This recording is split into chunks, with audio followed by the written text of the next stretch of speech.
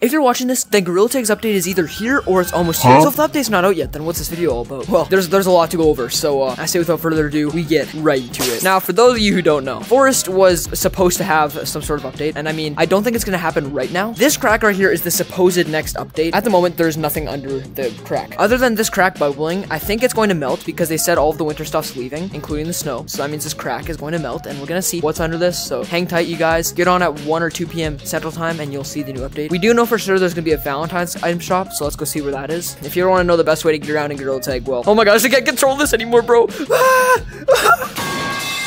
But obviously, before we get into that, just know this thing right here, the ATM, it's gonna be your best friend. I don't know why people say ATM machine. The M in ATM stands for machine, so you're basically saying AT machine, so don't say that. I also think with this Valentine's update, player model will finally be more blinged out, because you know your boy's gonna have to get some Valentine's stuff. The science experiment stuff is gonna be leaving us with a full item shop of Valentine's update cosmetics here. Once Gorilla Tag's birthday update finally comes out, it'll be in this item shop once the snow melts, the flashback sign removed, and the poster is removed. And for those of you who think, well, oh no, the science map's gonna leave, most people are actually saying that it's not going to be gone just because they just added it, and that'd be a lot to do to remove this and bring back the other one. So for now, this is going to stay here. When is this rocket ever going to launch, man? I just want to watch it. I'll make it launch. Let me hit it.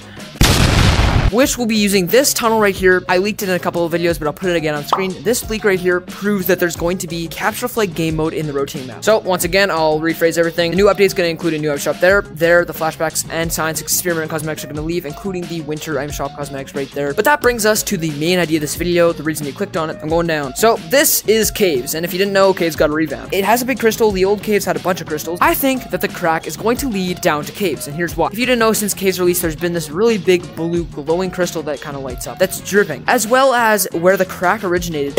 In my opinion, I think once that crack melts, we are going to be let down to a tunnel to get down to mines, Gorilla Tag's favorite map other than Forest, and they never added it back with the Caves revamp. No matter what happens, please do come back to this video and tell me what the update is, because I really do think it's going to be something to do with mines. If it's not, well, then we know what's going to happen. Valentine's, birthday, and capture the flag. This was a refresher of what's coming very soon future here. If you did end up liking this video, please do like it, and as always, I will. I'm sorry that I have to end it like this, but yeah, I'm floating in space right now. I don't know.